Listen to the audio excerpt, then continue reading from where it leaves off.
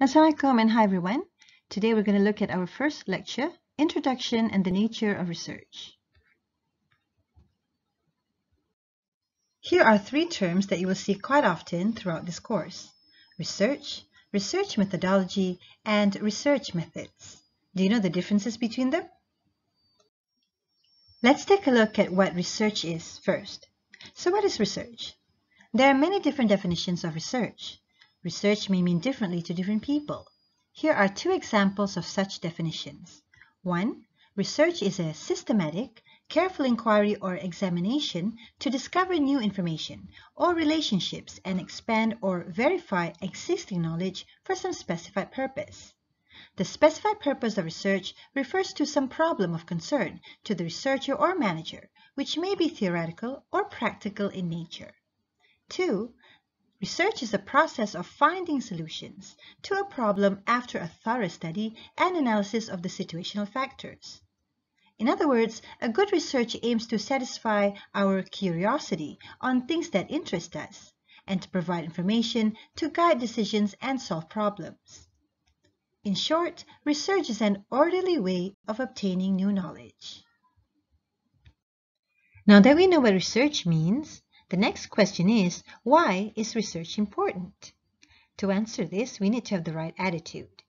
The research attitude is well defined by the quote, "Doubt is often better than overconfidence," by famous inventor and scientist Hudson Maxim. Why? Because doubt leads to inquiry, and inquiry leads to invention. If the researcher already thinks he knows the answer, he is merely doing confirmatory research. Quite often, this is what consultants do. If you are hired as a PR firm to promote the government's economic transformation program, for instance, what would you do? You will find all of the benefits of the ETP while perhaps keeping silent about its drawbacks. Many advocacy groups also do this kind of research. Now, this is not what academic research is about. Academic research requires an open mind, open to all possibilities, and an inquiring mind, willing to search for answers. And there's a difference between objective and motivation of research. Objective is what you want to do with your research, whereas motivation is why you want to do it. It is sometimes referred to as the rationale of conducting research. So, having the right attitude in mind is very important before we embark on research. So, let's answer the question again. Why is research important? Here are several of its significance. 1. When we conduct research, we will have a better understanding of complexities in the world around us. 2. When we conduct research, it is basically the basis for decision-making. We also conduct research when we need to solve problems. And when research is conducted, it will be able to give us building blocks to new knowledge. New knowledge provides benefits to mankind. For example, increase in food production, reduction in the workload of human labor, as well as the reduced crime rates in major cities. Besides that, we also conduct research to develop new theories or augment existing ones. And last but not the least, research teaches us methods of discovery. Research teaches us investigative skills. It teaches us how to think critically. It teaches us logic, and research teaches the art of making good arguments. So we've already seen what research is and why it's important. Now let's take a look at the other two terms, research methodology and research methods. What's the difference between them? To know the difference between research methodology and research methods, we need to take a step back and look at epistemology. Epistemology is the study of knowledge in general. It's the science of knowing. It refers to how we can understand knowledge, how we can understand our own thinking process, and how we think others know. Methodology is a subfield of epistemology, and it is the science of finding out. So, research methodology is the procedures for scientific investigation. Research methodology is basically the way to systematically solve our research problem. It is about how research is done scientifically. the very steps that are generally adopted by researchers in studying their research problems, along with the logic behind them. Research methodology has many dimensions, and one of the dimensions of research methodology is research methods, which is the ways of conducting research. So, in short, research methodology is the general approaches or guideline to doing research, whereas research method is the specific details and or procedures to accomplish our tasks. Having known what research is and why it's important, as well as the difference between research methodology and research methods, now let's take a look at the different types and purposes of research. From the definitions earlier, we know that to do research is to investigate the problem systematically, carefully, and thoroughly. This requires the researcher to follow a process or a sequence of steps known as the scientific method. A study that adopts a scientific method is called a scientific research. So, scientific research is basically a study that is conducted within rules and conventions of science, based on logic, reason, and systematic examination of evidence. Ideally, within the scientific model, it should be possible for research to be replicated by the same or different researchers and for similar conclusions to emerge. How about us? As students in the field of social science, we engage in social science research. Is there any difference between scientific research and social science research? Well, yes and no.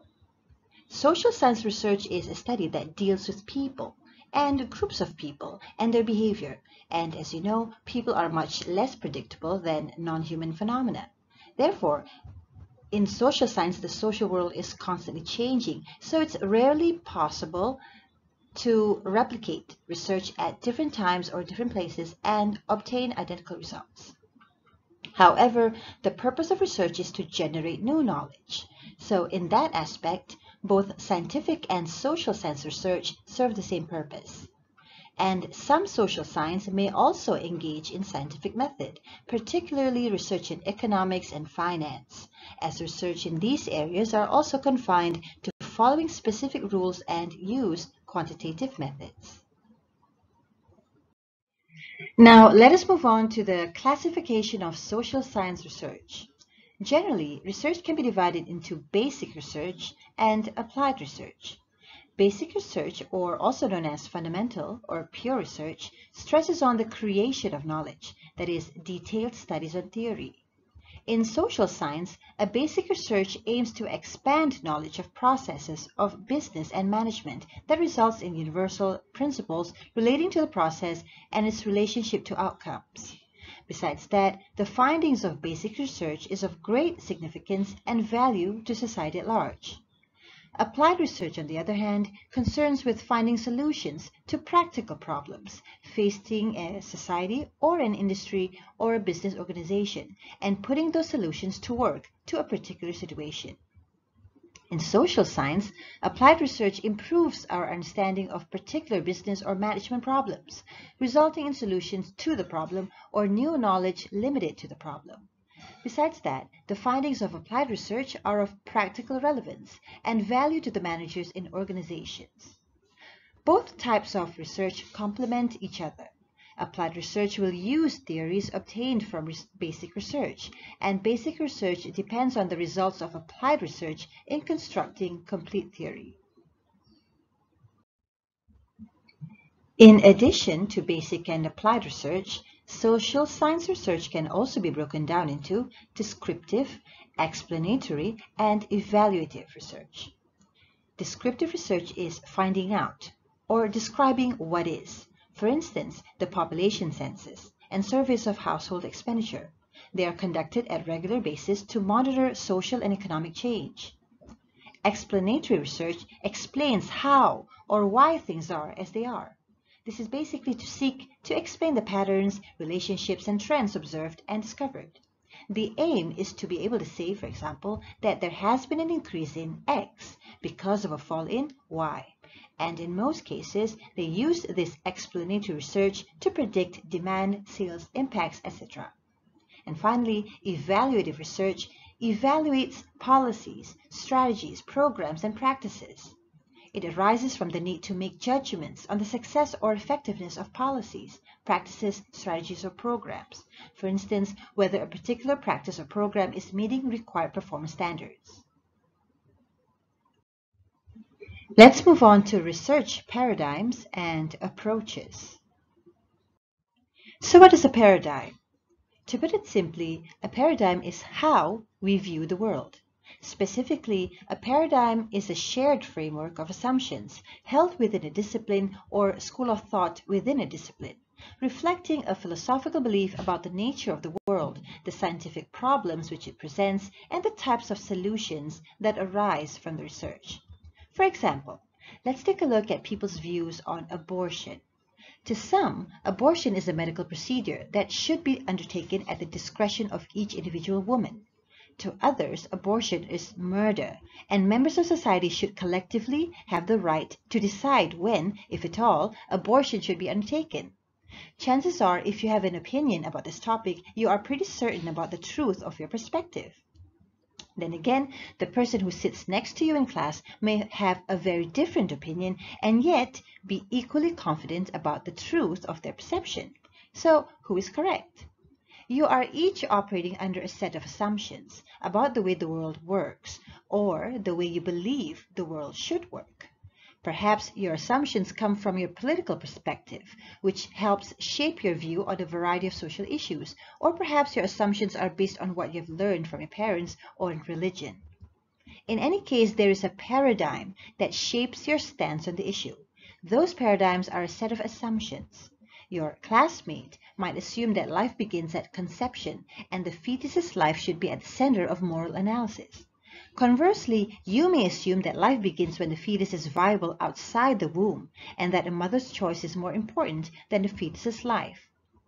Thus, a pro-life paradigm may rest in part on a belief in divine morality and fetal rights, whereas a pro-choice paradigm may rest on a mother's self-determination and a belief that the positive consequences of abortion outweigh the negative ones. These beliefs and assumptions influence how we think about any aspect of the issue. In social science, the terms paradigm and theory are often used interchangeably. However, they are different, and when you regard them as distinct, it will provide a useful framework for understanding the connections between research methods and social scientific ways of thinking. While paradigms are grounded on general assumptions about the world, theories describe more specific phenomena. Paradigms point us in a particular direction with respect to our why questions, whereas theories map out the explanation or the how behind the why. In social sciences, there are two main paradigms, that is, positivism and anti-positivism.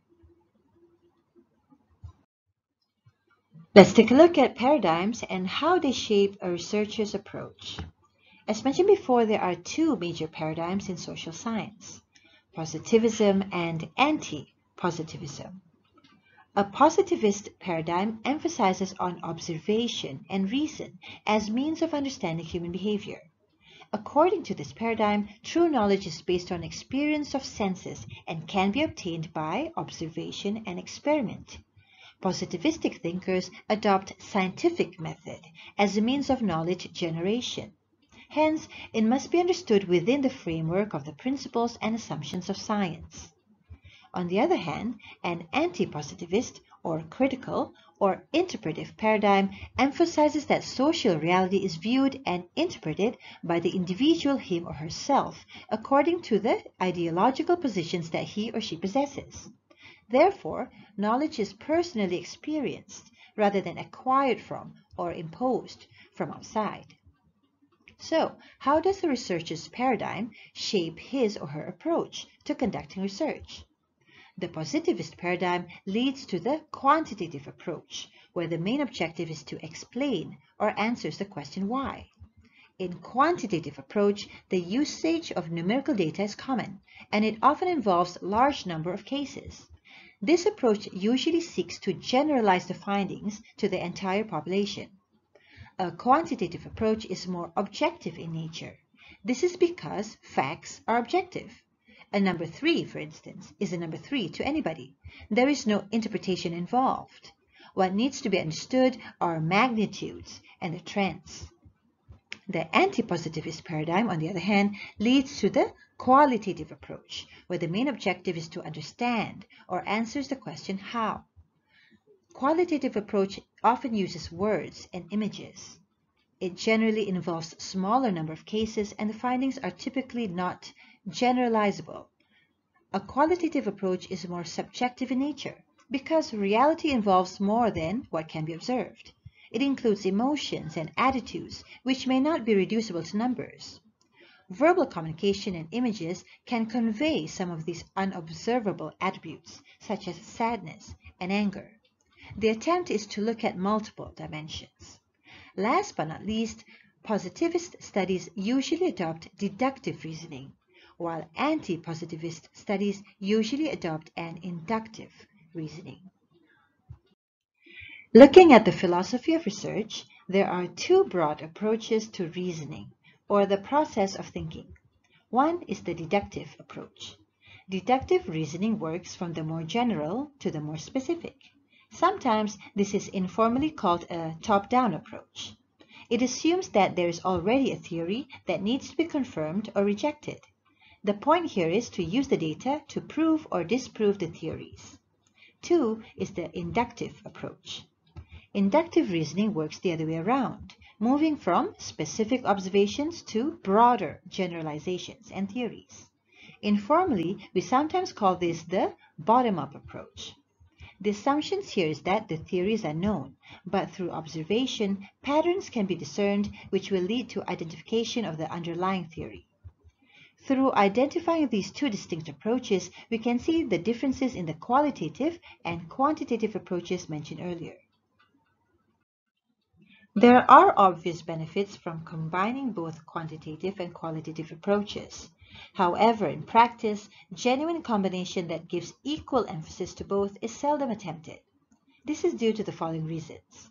First, to combine effectively requires deep knowledge of each type of methodology. Typically, a researcher is well grounded in one approach, but knows much less about the other. For instance, in economics, research has always been inclined towards quantification, so that you are considered to be good only if you are able to understand and apply quantitative methods. So many engineers move into economics, giving the discipline such glorious terms, such as white noise in time series. Second, while qualitative researchers have shown some willingness to try quantitative methods, the opposite seldom occurs. Perhaps by virtue of their training, quantitative researchers generally see little merit in using qualitative methods, which they see as unable to lead to clear-cut answers. Their world is more black and white, never shades of gray. Third, generally, a quantitative researcher would resort to qualitative methods only if it becomes impossible to use quantitative methods, and vice versa. This is partly due to familiarity and, of course, attitude.